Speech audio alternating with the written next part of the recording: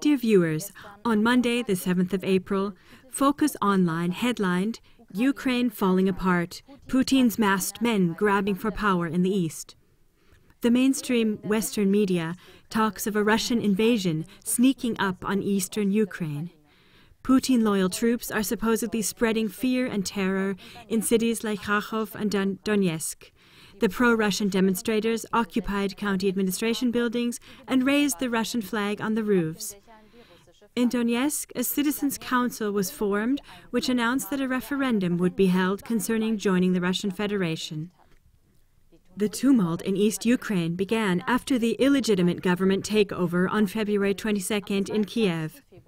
The areas in East and South Ukraine in which a large proportion of Russians live are not recognized by the interim government in Kiev, and now they take their future into their own hands.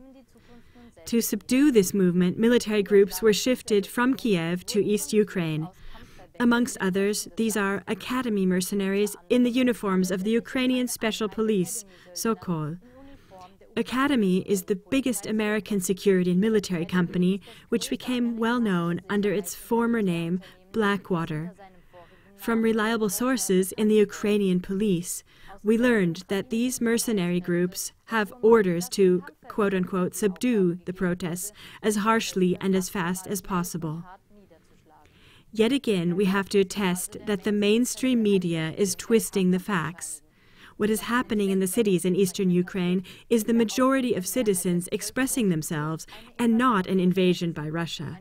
A people resists against a government it did not elect and which already during the conflicts in Kiev impressively proved which course it is taking. Dear viewers, watch the issues and the news coverage attentively. Our job is to spread the counter voices and to bring to light the development which the mainstream media purposefully twists and silences. Please stay tuned in. Goodbye.